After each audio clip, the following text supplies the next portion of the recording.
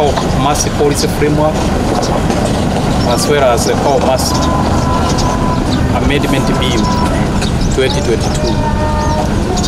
Garissa is the 25th county that we are validating this document. We started in Busia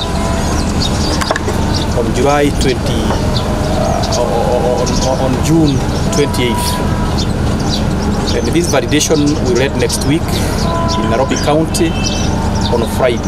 What we have been doing is generally to subject the two documents, the policy and the bill, to the stakeholders as well as the general public.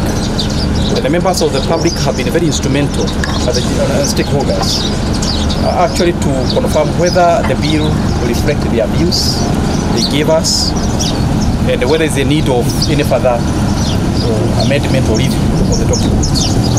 After this week, the task force will retreat to incorporate the views of stakeholders and the general public before we move forward the final bill and the policy to the cabinet for consideration.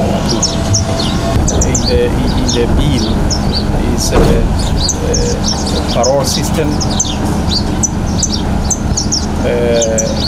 establishment of national parole board is one of the issues. Another issue is establishment of what is known as a mental health review, and also what is the effect of pardon. And I know that is where you are up to, is that there have been a view that a person who have reformed and are qualified and actually pardoned by the president,